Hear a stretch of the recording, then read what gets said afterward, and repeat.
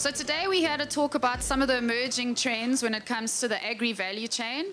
And we've got a fantastic panel here, so we're going to keep it quite fun, light-hearted, I hope, and go through a number of different questions. So Nico, over to you first. I mean, Standard Bank has been in agriculture for a long time, and I guess with some of these new trends, some of these new models that are emerging, why is it so important for us to be involved in agriculture, and why this type of model? Indeed, we've been in agriculture for 156 years, so we've been around with agriculture specifically. But I think, to get back to your question, everybody sees the numbers. When you open any paper or any magazine or something, you would see people talking about population going to numbers which scares everybody. Half of us can't even count all there, which pulls the production of food, which is a demand puller, so to speak. And we sit in the African continent, which got about 60% of arable land still available for agriculture, which, by the way, is the fastest growing segment on the continent. And I think for the continent as a whole, we contribute about 18% of the continent's GDP. South African context looked a bit different. It's about 2%, more or less, 2.5%. But if you add the value adding in the South African world to that number, then agriculture contributes to about 10, 11% in the South African context. So there's a huge focus on agriculture, and it is the place to be to make sure that we feed a growing nation. That's the one part. And then secondly, we're a bank, and technology in a bank is sort of synonym. So what happens with technology and other spheres of the economy also is of great interest to us. And there's been huge strides in technology in the agricultural space. And I guess marrying these type of technologies together with what's happening in the likes of the platform world that specifically HelloChoice is operating in, makes natural sense for a bank. And then lastly, we've got the OneFarm share also linked to what we do here. And that in specific, looks at avoiding or eliminating or reducing, whatever the right terminology would be, the excess production that takes place or the wastage that takes place and how we can deal with that, as well as on the other side, how do we create new marketplaces or access to markets for new farmers that find it difficult to move into agriculture. So I think those are the things specifically that tickled our interest. Fantastic, thank you. Grant, you've been at the forefront of really thinking about a new model. It's been going for 4 years. It's called HelloChoice. Tell us a little bit more about what it's all about and what have been your experiences. Thanks, Wendy. I think one of the things that COVID has really done is that COVID has really made it very clear to everyone that online is absolutely a critical tool for everyone within business. And from a business-to-business perspective, I think looking at the global stats, plus also looking at what's actually happening locally, is that the business-to-business wave is really following the business-to-consumer wave. And what is happening is that business-to-business marketplaces like HelloChoice are in fact really starting to come into their own. And the kind of question is, when someone looks at marketplaces, there's sort of a couple of things you'd look at. Is ultimately the actual issue is whether to go niche. So for instance, do you just do nuts, for instance, as a specific sort of particular niche, and you go very deep, or in fact do you aggregate, where in fact you're dealing with a whole range of different products, value kind of offerings, and kind of our view is that both of those models will work, but in fact you have to choose one. You actually can't choose. You can't be sort of half pregnant. You actually got to choose one or the other. The other thing that's also happening is that there's a massive move to what's called the business consumer. So what has happened is that because of the whole online B2C wave, the business consumer is becoming very, very discerning. I think years ago, when there were marketplaces, procurement platforms, etc., what it looked like, whether it worked properly, etc., people kind of didn't really worry about it. But in fact, people are now very used to the actual online experience. And what that's doing is that's raising the level for everyone. So basically, everyone participating as a business-to-business marketplace, we come with consumer expectations. It's got to work, it's got to be slick, it's got to be efficient, and kind of those are some of the critical things. And then maybe, Wendy, the sort of last comment is, what you're also seeing is really the rise of what's called the super app. I think that there is, in fact, such a plethora of internet information tools that people struggle to find things.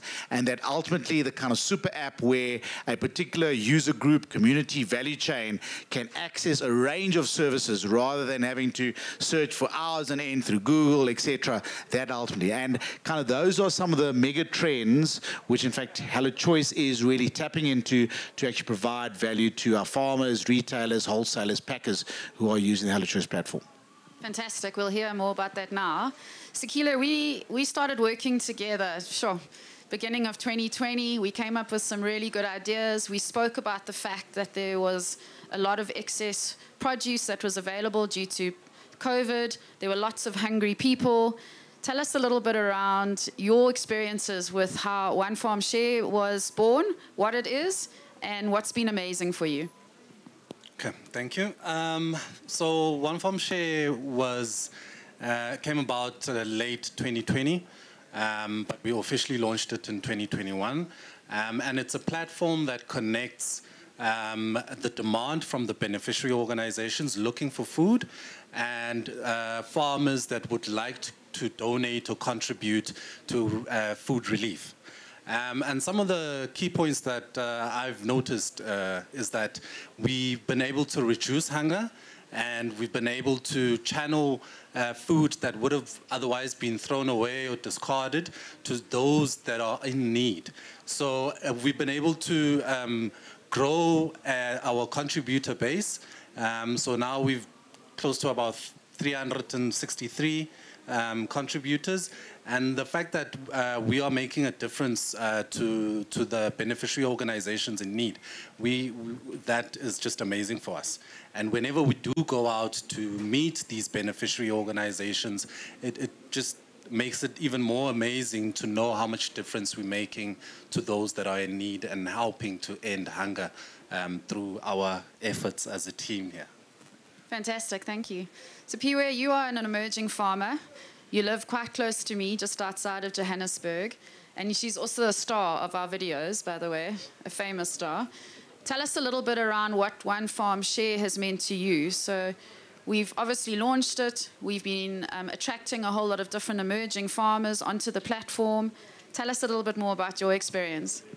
Thanks, Wendy. According to OneFarm Share, around about March 2021, which was just at the beginning of a heavy lockdown, and being based down in the cradle of humankind, where a lot of the farmers were growing stuff for the hospitality industry, they found themselves stuck with produce. They did not know what to do with it. And OneFarm Share became that platform that helped us to move the produce. We had excess potatoes. I'm sure some of you would remember there was a time when a kilo of potatoes dropped to almost like 2 rands, and there was a lot of other highly perishable produce that farmers did not know what to do with them. And we know that a lot of people like to give advice and say, yeah, but you can agro-process, but I mean, how quickly can you actually buy equipment and agro-process something that you were supposed to harvest on a Tuesday?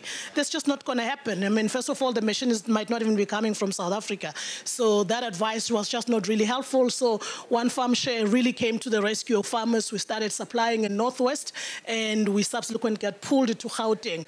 And what we've been able to do as small-scale farmers is that we've been able to aggregate. The intention original, I think, of OneFarm Share was not to aggregate, but it was to get the farmers to actually offload the excess produce they have or what was not retail suitable. But what we realized from African Marmalade was that we needed to aggregate, because otherwise we were going to supply for 2 weeks and that would be the end. But now we're able to say, so you guys have got pumpkins, we can supply pumpkins for the next 8 weeks. And we've been able to start to say you can actually grow for one farm share, but grow as a smallholder farmer, grow the less perishable stuff, but also grow the stuff that you don't need to put in a box, put in a bag because you don't have the money for packaging. So we've been able to assist smallholder farmers to grow their businesses by thinking long-term and how this program can actually assist them to actually scale up. Fantastic, thank you. Graeme, it's not just about the emerging farmer, but it's also been about your experiences as a large commercial potato farmer. Do you want to tell us more about it? Yeah, thanks, Wendy. Just in keeping with evolving technologies and the fun side of these kind of discussions, going back not that long ago, as a kid, I grew up with a household that had, we shared a party line. I'm sure the older guys in the room will know what a party line is. So that's one telephone line that goes down the valley, and the farmers are connected to it, but it could only make one call at a time. So quite a number of households were connected by a party line. And, the next big thing in our lives was when we got an automatic exchange. We had our own telephone in the house. And you can see, in today, if you had one cell phone in a house, how much chaos it would be. So, and that's happened in my lifetime. So, technology, or certainly communication technology, has really, it's moving so quickly, and it's quite easy to get left behind. I mean, even in your game, Wendy, with online banking, the days when last did anyone walk into a banking branch? Things have changed rapidly over a relatively short space of time. When it comes to HelloChoice, that change it's been a natural part of technology improvement, and the digitizing of information has been a major step for us farmers and our product. Generally, farmers have the problem in that they are seasonal producers. So they don't easily build a brand in the market that they sustain over time to all their customers year round. So they generally don't have anything to sell, and then they have what I call, then the product comes like a fire hose, and you've got to try and get that product, perishable product, sold at the best possible price. And it's not an easy thing to do on your own as a farmer. There's a lot of help in agriculture from service providers, from your seed to fertilizer to the science behind agriculture. There's a tremendous amount of support out there. But when it comes to the marketing of a farmer's crop, there are market agents that are helpful, but there's not a great deal of support out there. And with HelloChoice, joining HelloChoice gives the farmer a whole team of supporters. So you are able to take that fire hose of production coming out of your farm, find the buyers that value the product the most on that day, which is dynamic and it changes all the time, and ensure that you, at the end of the season, you look back at your report, which HelloChoice does for free, and you can really see that the best price you get is for the product that's sold on the day it's picked. And the way in which to do that is to use all the channels available, the fresh produce markets, the digital markets, and anyone else you have a friend or cousin or foe, to try and get the best possible price for every single potato in my case, but it's the same for you with all your products. And I think that's the technology change and HelloChoice's role in farmers moving from the party line onto a platform has been a really natural thing. Initially, a lot of us farmers are quite intimidated by Facebook and the likes when we can't speak to our kids because they won't get off the phone. But it really has, from a business point of view, it has changed our lives to such an extent. Prior to HelloChoice, before my potato season would start, I'd actually have a kind of butterflies in my stomach. You'd have a nervous feeling because how the hell you're going to deal with all this big job that's ahead of you. And nowadays, quite honestly, I'm relieved, and I'm looking forward to the season because I've got such a great team helping me now. And they prove the benefit in the numbers that come back to the farmer, which has also been a great help. Yeah. Fantastic, thank you. Grant, back to you, and then I'm going to keep on going with the panel. We've spoken a lot in the past about trust, and I think Graeme also spoke to the concept of trust and how it's great as a farmer, both emerging and commercial, to have a whole lot of different channels through which to sell their produce. Can you talk to me a little bit around, first with HelloChoice and then also with OneFarm, how we've been building that trust? Yeah, trust is a critical thing because especially when it's online, it's not something you've seen, etc. And, farmers, buyers. And trust comes really through knowing who you're dealing with firstly. So I think one of the things we actually make it absolutely clear is that HelloChoice and in fact OneFarm Share is not just a website sitting in China or something, but there are people behind it who understand agriculture, understand retail, logistics, finance, all those elements. So I think, sometimes people think a platform is you get a couple of tech guys in a room that develop something and you've got a platform. It takes a whole infrastructure, and I think one of the things we've been doing is actually building up the actual infrastructure. The other thing is trust is built slowly. So lots of our buyers who come on, they'll test us and they'll see what happens, or the farmer comes on. So sometimes we've got to go through 2-3 seasons before the farmer really sees it. And once they see this, okay, we've actually been through it. The payment process works. We actually know what's happening. The data coming out is accurate, reliable. So I think those are kind of key elements behind it. And then from a OneFarm Share perspective, trust is critical. So one of the things we did with OneFarm Share is that all the food donations go into registered beneficiaries. And what we do there is we've partnered at the moment with Food Forward SA and with SA Harvest.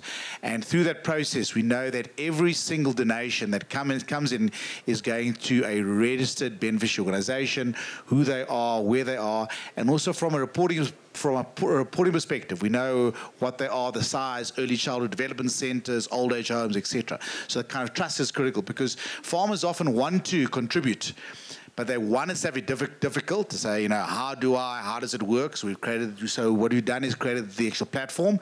And secondly, they want to know whatever is donated is going to the actual cause. It's not being sold around the corner or anything of that sort. And obviously one of the elements around trust is partnering with Standard Bank around OneFarm Share, having a bank, and believe you me, they put us through lots of red tape and detail and auditing, etc. But I think those are absolutely critical to actually create the trust. So trust is critical, but it's actually earned over time.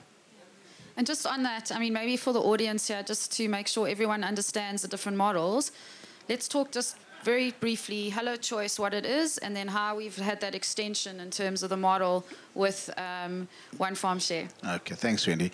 From a HelloChoice perspective, there are kind of two elements to it. One is which is actually supply driven.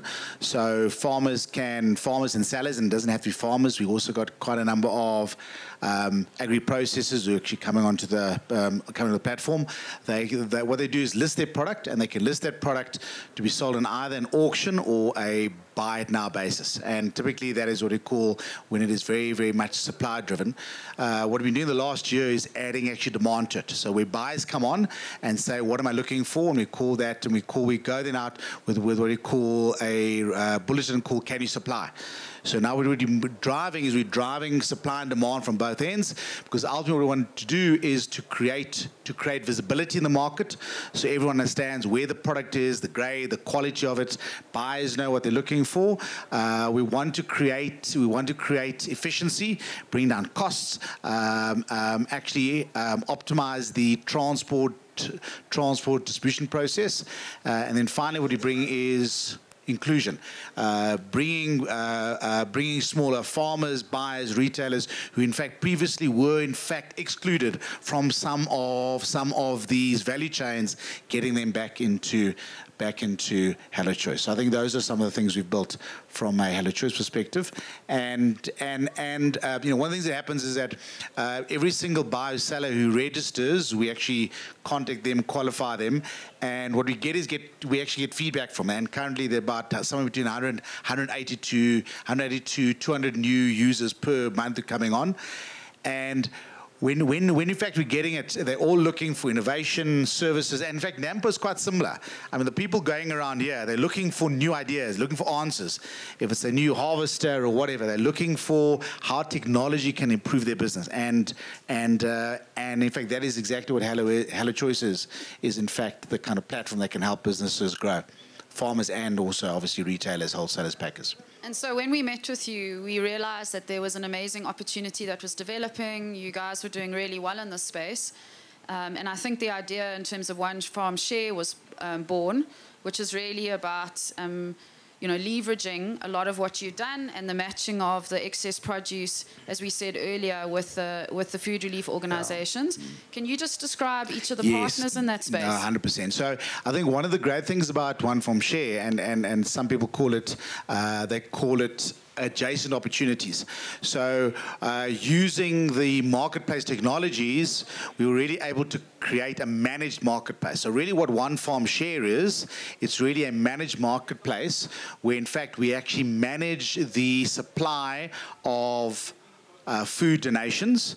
We actually manage the demand for excess food into our different charities. The food or the actual excess donation gets listed. What we create is visibility. So suddenly, Food Forward, SA Harvest, in all their national depots, they can see what's available, when it's available. Okay. We can actually coordinate the logistics distribution of it, and quite a bit of that deals with also dealing with aggregation. So we can deal with aggregation, so we can bring down the actual transport costs.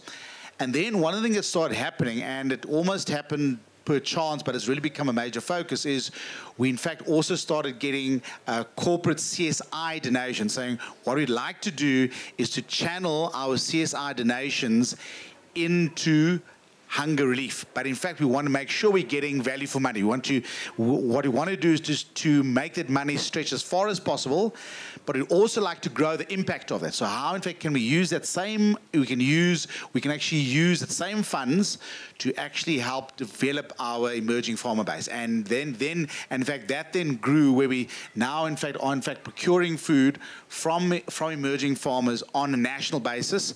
And actually through that, we're working with a number of development agencies, government role players. And in fact, what's become now critical is that the emerging procurement that's coming through HelloChoice, driving OneFarm Share, is in fact helping become a path to commercialization, because it's helping the farmers with packaging, pricing, quality. And in fact, what started to happen is some of the emerging farmers are now listing commercially on HelloChoice and in fact trading. So what started really as a COVID relief project has really become a substantial development and impact platform, OneFarm Share. That's fantastic. Thank you so much. I guess one of the things I wanted to ask Sakhile about is the multiplier effect. So when you talk about it and you talk about donations, I don't think it's always clear that obviously Standard Bank, who's been orchestrating a lot of this, was using their CSI funding, and a lot of the time we're actually paying farmers, both commercial and also emerging, for their produce. So do you want to talk a little bit around how we accepted payment for some of it, but then we also got the multiplier effect? Okay, thank you. So the multiplier effect actually comes by, for every R1 that we spend, we are able to get more value out of it. So on commercial farmers, for every R1 we spend, we get 67 cents currently more value through a special offer where it's a reduced price, and they are also donating some of the produce on top of what we are buying. So we are getting more out of spending less. Since we started, we've been able to contribute about 8,300 tons since inception, and that's created about 33 million meals to those in need. And we are on track to actually this year in 2022 contribute 10,000 tons at the end of the year. So it is a great opportunity to use the little money that you have given us to be able to get more value and get a greater impact, not just for the beneficiaries or the money that we use, but also for farmers, emerging farmers, making sure that they're getting the opportunity to contribute their food that would have otherwise gone to waste. Thank you. Siphiwe and Graeme, and Siphiwe first. How can we attract more farmers on? It's an amazing opportunity, not only to test a new channel, it's also an amazing opportunity to formalize a lot of people that were informal and keep people in work when perhaps there isn't the demand that should be. So from an emerging farmer perspective, how do we attract more? And from a commercial perspective, Graeme, from your side afterwards, how do we attract more farmers? I mean, that's the golden juice that flows through the system. I think, first of all, by just making sure that the farmers, the current small-scale farmers that are on the system are continuing and doing very well and being coached and guided, and they're growing. Because there is no point in having farmers sitting at subsistence level forever. You know, we cannot be emerging. We've got to emerge and get to a stage where we can be seen and we are visible. We need to be able to increase our tonnage. We need to be able to build the infrastructure that shows that we can actually participate on a bigger stage. Personally, on my own, because I have been very happy with the program and really seeing growth for the business, and I've been able to bring other farmers. So the farmers that currently supply, some of them in KZN, they came through me actually telling them about the program, and them coming to the farm and walking in and saying, guys, I don't even answer my phone on Monday. We're very busy. We're doing between 8 to 12 tons on a weekly basis, going to different depots, and also explaining that there is just less pain doing business through this way. For instance, logistics is one of the biggest problems for most of the farmers. So you can get a trucker, the guy comes in because it's cheap, it gives you a cheaper rate, you want to move your produce, it is not insured. You get involved in an accident, you lose all that produce and it's gone. So now, because the logistics had been provided for, all you need to worry about is to make sure that you've got your stuff, it is bagged, and you're actually doing your delivery note and you're invoicing accordingly. If there's a discrepancy, you quickly fix that. So it is really working. So we've been able to be the champions of bringing in more farmers. So people that are supplying, for instance, further in Gauteng, and I mean, the guys within HelloChoice keep on saying, I mean, do you now have got a farmer that is ready to be actually promoted? What we've done strategically as African Marmalade is to say, we're not going to set you up for failure and say start delivering immediately. If you've never packed 1 ton in your entire life, and if you've never packed a pallet, don't think that you could suddenly get an order for 6 tons and you think you can do it. Right now, as smallholder farmers, we do not have forklifts. So when I get an 8-ton load that needs to go to one of the depots, I need to get the truck to arrive there at like 6 in the morning because we're palletizing on a truck. We've got a pallet jack, we're moving the stuff. There's no way you're going to do the pallets on the ground. How are you going to get them up onto the truck? So you need to be able to help the farmers to make sure that they get the bigger volumes at the time when they are ready. Because remember, the beneficiary organizations must get the food every week. So we really need to be patient with the farmers and help them and not think that when they're making mistakes, they're being deceitful. Sometimes they really do not know or understand. And having the tools, things like scale. You know, if you're going to use your bathroom scale, it's not going to be the same when you just put in a simple digital scale to weigh that particular produce. So those are the realities that I had to deal with, and I really understand that these things are challenging. You learn, you have got to grow.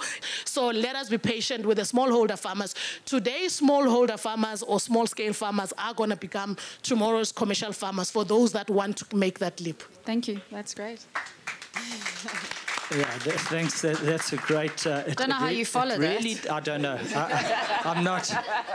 But it really shows that there's massive practical implications in every trade, and I think that's been quite a big benefit with using HelloChoice, is that they really understand that the platform is digitizing information, but the actual product, there's a real person at the end of that.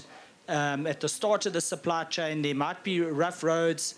There's trucks that don't arrive on time. There's delivery notes that may not be written out properly. So there's a whole ecosystem of helpers at HelloChoice that turn the practical into workable, and that's taken time for Grant and his team to build that knowledge on how to do that. So, yeah, hats off to the process, and it does evolve, and and it's going to get better. But I can't remember your question, actually. How do you... How do we attract more farmers, not only to HelloChoice, but also OneFarm share? One of the, just an economic factor that I often think of on the OneFarm share side is that poor quality excess stock can often erode your price or depress your price. I'm not too sure what the right word is.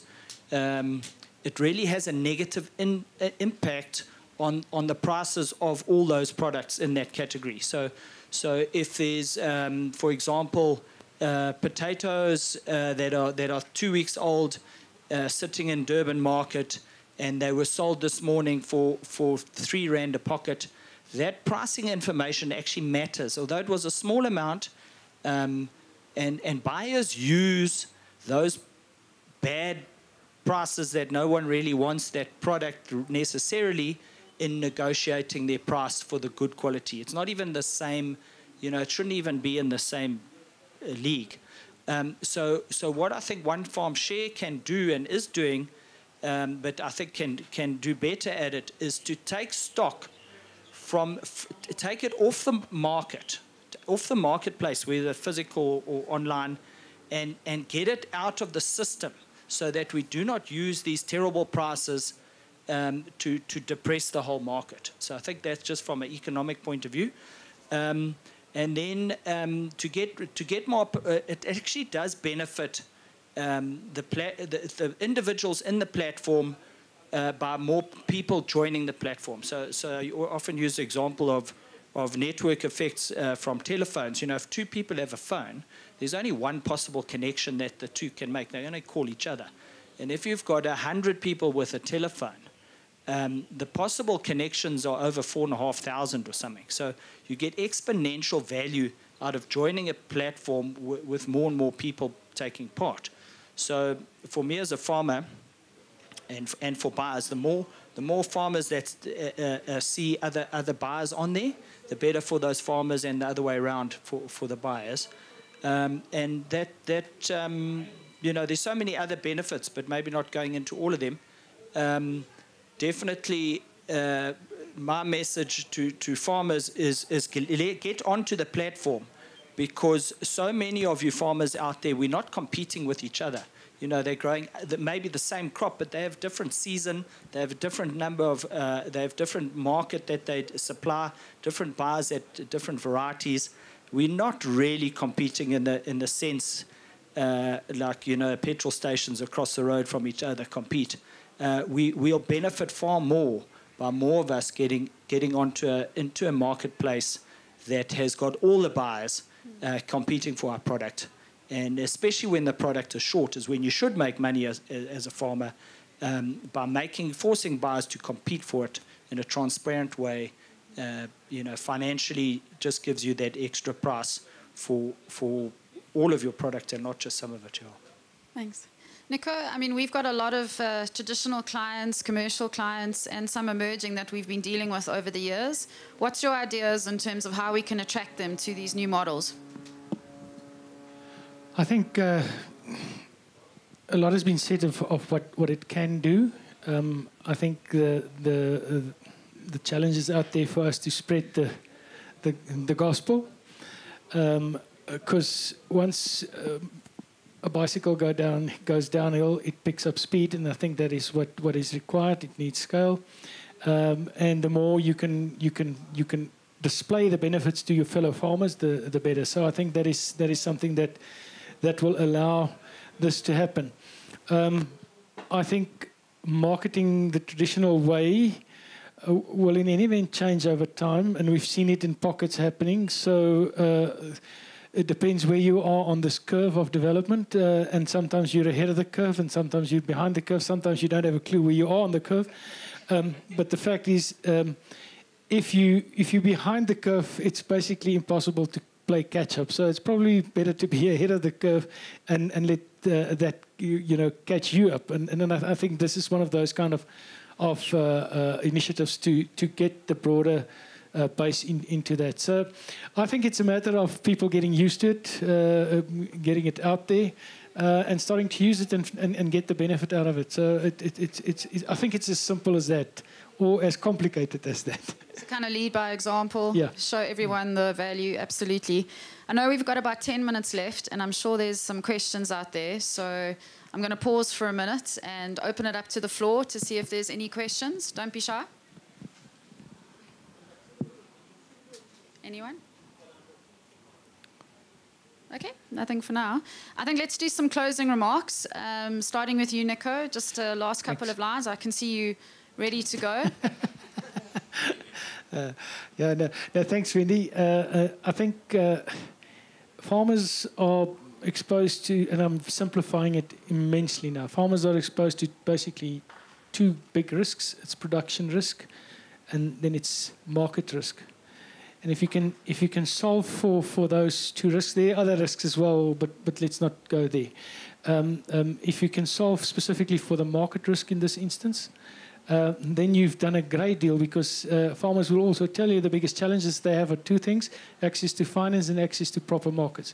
So if you can solve that, then you've done a lot. And I think this is what OneFarm Share and HelloChoice is trying to solve. Thanks. Grant, final comments from your side? Thanks, Wendy. Yeah, firstly, it's great to have had this opportunity, and thanks everyone for listening. And I think to Nico's comment, we do want to spread the word. From a OneFarm Share perspective, I am really moved by the impact we are actually making. I think there are numbers quoted that probably about half of all agricultural production is lost and wasted in some form. And when someone looks at the converse of that, is that there are millions of South Africans who don't know where their next meal is coming from. So through OneFarm Share, using marketplace technologies to actually reduce food and to safely and securely get that to hungry South Africans is absolutely amazing. And in fact, the request from me is for farmers to really embrace it, because often farmers do actually want to participate, but they don't know how to, and that is all made possible through OneFarm Share. Thank you. I think the parting shot from my side would be to my fellow small-scale farmers in the different provinces, just to organize themselves as a group to be able to agree on what they're going to be growing and what they're going to be able to supply, so that logistically it makes sense for a truck to be sent to fetch stuff. So if you're in the Free State, to be able to say, on this belt, what is it that we are growing? And the further you are from the depot, rather grow less perishable stuff, and closer you are to the depot, that you actually grow the perishables. And also to be in a position to communicate with HelloChoice and the OneFarm Share team and tell them what you have. The depots would obviously put out their wish list and say, we would like to have the following, but that might not be what the farmers have. So if we've got pumpkin leaves, if we've got cowpea leaves, and we've got amaranth, that is the green that is available that the farmers have, and that would be able to get into the system, and also be able to promote the nutritional values and be proactive about the packaging, because most of the time some of the stuff has not been listed. So for instance, if you want to go and put in pumpkin leaves, they don't know whether it's supposed to be in a box or in a bag. So as a farmer, it allows you to be innovative and actually tell them and say, this is how it's supposed to be packaged. And I think one thing that I would really ask, and that goes to both Standard Bank and HelloChoice, is to say, every week, the farmers are sending out stuff that is packaged, and they don't need the boxes and the bags. What happens to that stuff? I think we need to create a system where the farmers get this packaging back. Because every week, stuff is going out, and honestly, people take out the stuff from the boxes and the bags, they consume the food, and this stuff might actually be ending in our landfills. But if we have a system that, as the beneficiary organization, come back every week to collect, or the trucks of these, of the Food Forward and SA Harvest go out there, they come back with the packaging, which will then reuse, because then that also immediately reduces the cost that we actually sell the food out to. But also, if I'm donating, it means I'm donating the produce plus the packaging, and then the following week again, I've got to donate the packaging, and packaging is very expensive.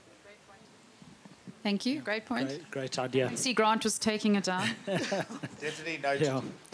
Yeah.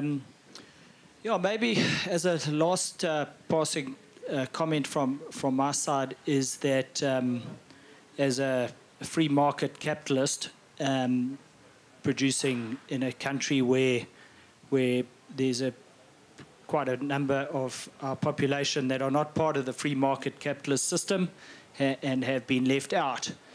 I think over time that's a dangerous situation, and if they can see that agriculture, the golden goose that lays that egg that feeds everybody, provides for those of us or those members of our community that have been left out, and they're getting a piece of the pie, so to say, I think is a great benefit to all of us, but it also protects the free market and shows that all of us can benefit from it. Sakhile?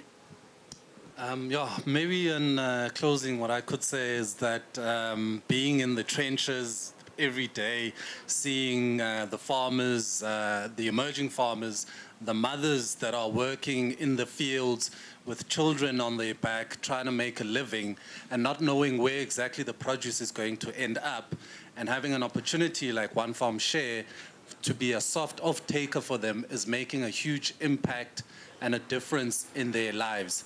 Not just in income-wise, but they are producing something that will end up at someone's table or plate that really do need it, which are the beneficiary organizations. When I go out and actually visit the BOs of Food Forward and SA Harvest, and I see the kids that line up to collect these meals and how much they're looking forward to those meals, those warm meals, it blows my mind away at the difference and the impact that we are doing as a team. All our efforts, I get to see them firsthand and the impact that they're making. And I want us to continue the great work that we're doing. Absolutely. So just in summary, I hope what was clear today is that the new emerging markets are definitely around a digital marketplace. What HelloChoice did 4 years ago is to establish one of those digital marketplaces, and they're doing really well at it. What we loved about it as Standard Bank is that we were able to work with them to come up with a concept called OneFarm Share. That's exactly what you've just described. It's a matching of excess produce with food relief organizations. I've seen those kids. I've gone to the Gorgel kitchens. They come around and they pick up the spinach, the butternut. It's the most amazing thing to see.